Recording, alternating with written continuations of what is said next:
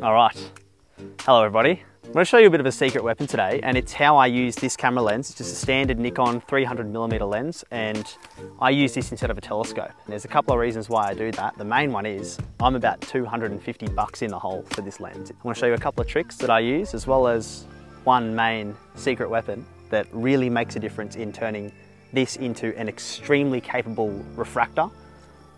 We'll take some images tonight. I'll show you what it can do. Stay tuned.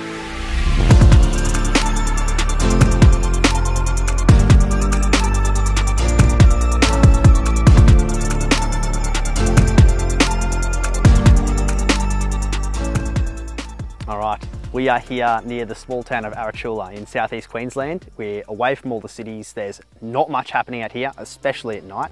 So no light pollution, no worries. We're going to be having a ball.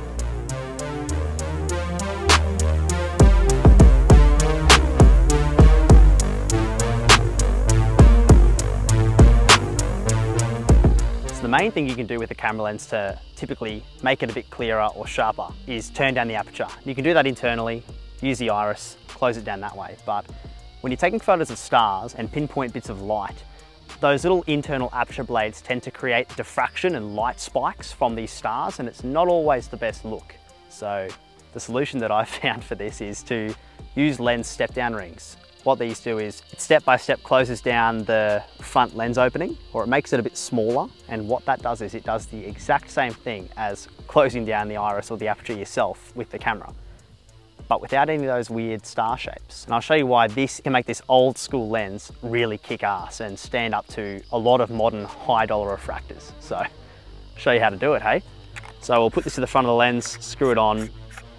Looks a bit weird, so I then typically will close the front of the lens hood, and it's like nothing's ever happened. You're at a star party and you pull this one out, no one will even know. We'll wait till it gets a bit darker and I'll show you the impact that this has on, take it off, etc. and show you why this is an absolute secret weapon.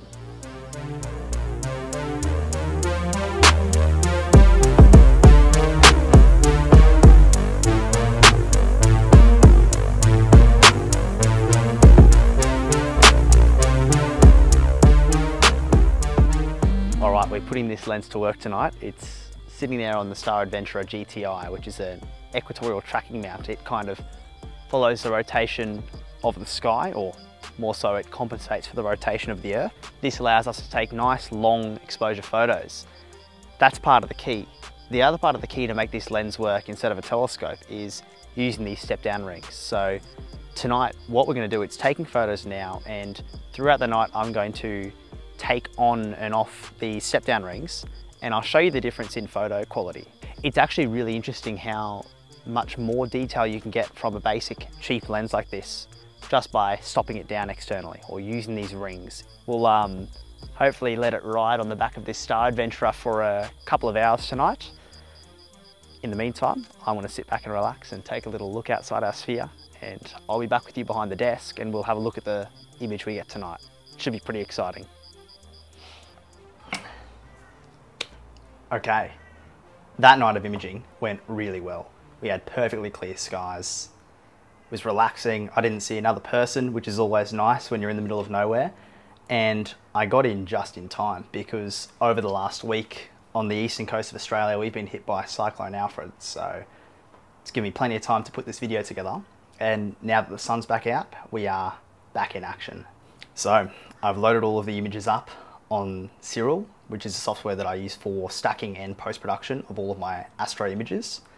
We're going to look at the difference between having the lens step down rings on and the lens step down rings off first. And I'll also show you, I've got a third image in here that is having the lens stopped down internally to the exact same aperture as my step down rings. So this lens is a 300mm f4.0 lens, and I've stepped it down to be the equivalent of a 300mm f5.6 lens. So it is a stop darker, and I've matched that with the internal iris. And I'll show you the difference that makes. So first things first, this is the image with step down rings. Now, spoiler alert, this will be the best image out of all of them, and I'll show you why. So I was shooting the Rosette Nebula, and this is just one single 60-second frame. So I took 100 of these in total. Now zooming right in, you can see how fantastic the stars look. You can even see some of the nebula details here. This is interesting because you can compare this to how the final image looks, and you'll get an idea of how the more photos you can take, the better your image will be. But anyway, so let's have a little scroll around. So this is the very center of the frame where it always looks the best anyway. And looking around, it generally looks fantastic. If you're into the game, you know that this is a wicked result from a lens of this pedigree. Let's keep it zoomed in here and let's compare it to the lens with no step down rings. So wide open at f4. And as you can see immediately, I'm going to blink between the two.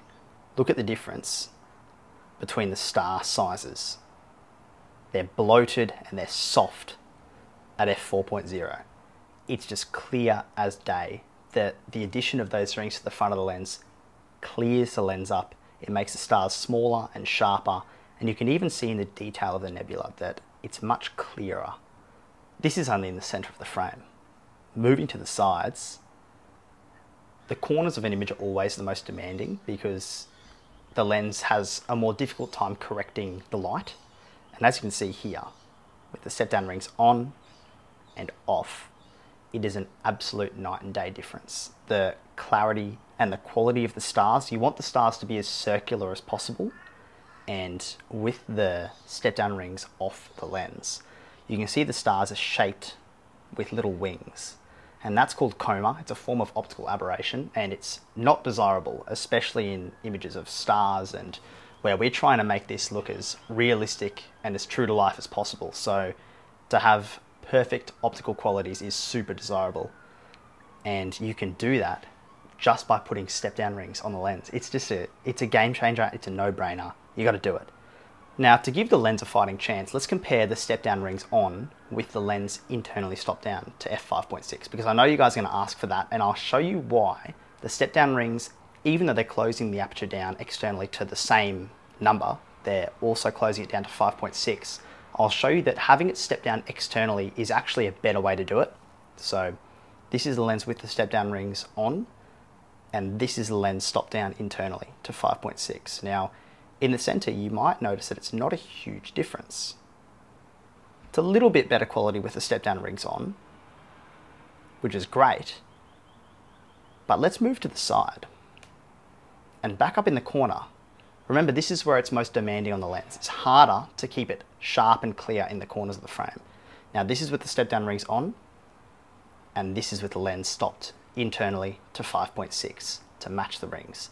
And as you can see, I'll blink between the two, the step down rings are clearly better quality. And that's really all there is to it. So to wrap it all up, lens step down rings are an absolute no-brainer, and it's a total secret weapon to turn a normal camera lens like that into a capable astrograph. And if you're just getting into the game and you want to be budget conscious, this is the way to go, without a doubt. Buy a 300mm lens, get some step down rings, and have an absolute ball. I'm going to put all this image together, do some production, and show you what we captured, because you can get stuff like this as well. This is an exciting one, and more to come. See you in the next one.